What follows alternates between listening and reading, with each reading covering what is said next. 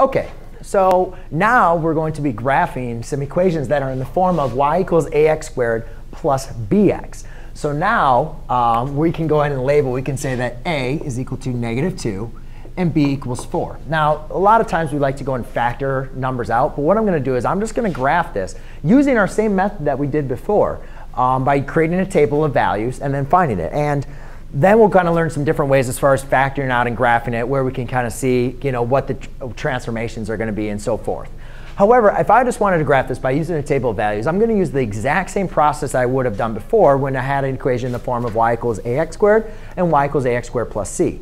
Now, in those equations, we always had axis symmetry at 0.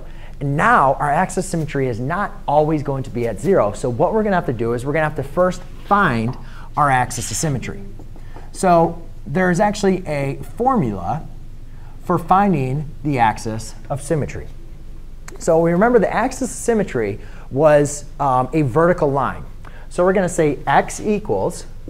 Then what we're going to do is we're going to take the opposite of b divided by 2a.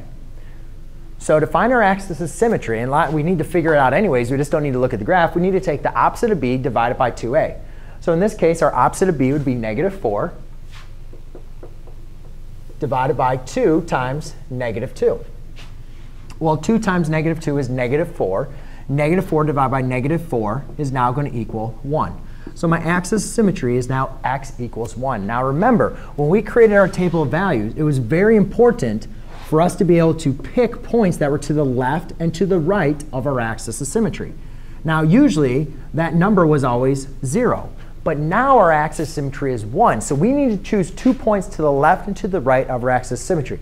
And I'm going to give you a little hint here. Don't choose crazy values. All you need to do is pick 2 points to the left and 2 points to the right. You can obviously pick more, but I want to keep it kind of simple here.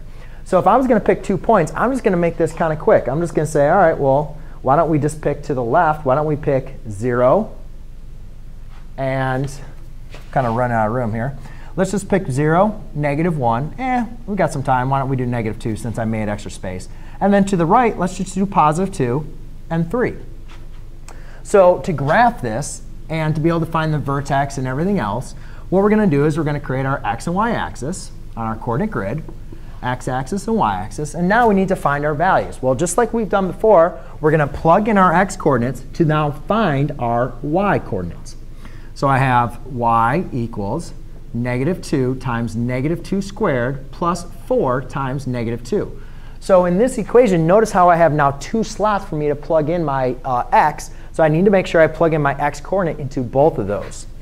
Then over here, I have y equals -2 times, -2 times -1 squared plus 4 times -1.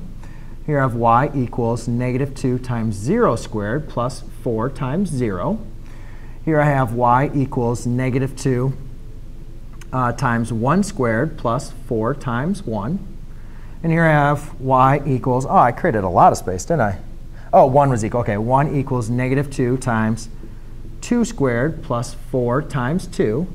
And the last one, I have y equals -2 times 3 squared plus 4 times 3. All right? So let's go ahead and let's do an extra plot here. So -2 squared is +2 times -2 is, that's -2 squared is +4 times -2 is -8. And that's going to be minus or plus a -8, right? Because -2 times 4 is -8. So -8 plus -8 is -16. Over here, I have -1 squared, which is 1 times -2, plus 4 times -1, which is -4. So that's going to give me a -6. Over here, 0 squared is 0 times -2 is going to be 0, plus 0 times 4 is 0. So I'm going to have a point 0, 0.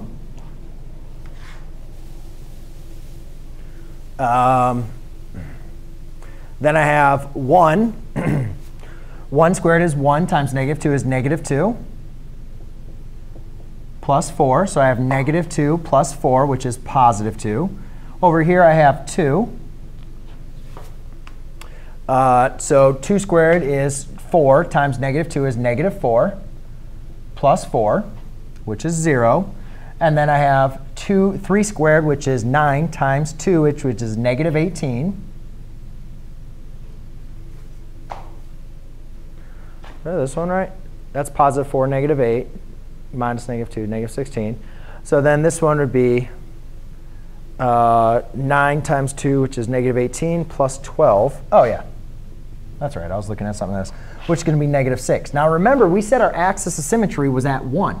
So that means to our points to the left and to the right should be exactly the same, which they are. You can see we have that imagery.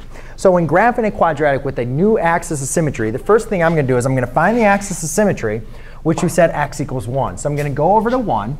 And what I'm going to do is I'm going to graph my vertical dotted line. That's going to be my axis of symmetry. That's going to be the point that's going to separate my parabola into 2 equal parts.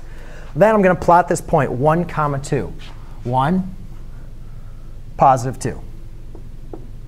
All right, now, the evaluation of the point at the axis of symmetry is going to be very important, and that's going to end up being our vertex. So our vertex is at 1, 2. And this is very, very important for you to understand and kind of see by this pattern that your vertex has to go through your axis of symmetry. So once I know my axis of symmetry, I just find that point by plugging in my x coordinate to my equation. I'm able to get now my coordinate point for my vertex. Now let's plot the rest of these. So at 0, I have 0. At 2, I have 0. At negative 1, I have negative 6. 1, 2, 3, 4, 5, 6. And at 3, I have negative 6. So it's 1, 2, 3. I have negative 6. Now, I could also go down, and you could see, let's just kind of graph this parabola here, just as it is. You can see it's going to take our shape. Since our a is negative, we can see that the graph is now going downwards. And we can also see this b, what that has now done is that has helped shift our graph left to right. And it's also, we've also taken a graph that has been shifted in an upward direction. So it's some very, very important things that have happened just by having our b. Now, if I was to graph this next point at negative 2, negative 16, you can see that this graph is going to continue to keep on going further down. So therefore, you can verify that the vertex is at the point 1, 2. That is the maximum point of my parabola. The last thing is let's take a look at our x-intercepts. So the x-intercepts are where the graph crosses our x-axis. Well, it crosses at 0, 0, and 2, 0. And then let's go and look at our y-intercept. And the graph crosses the y-axis at 0, 0.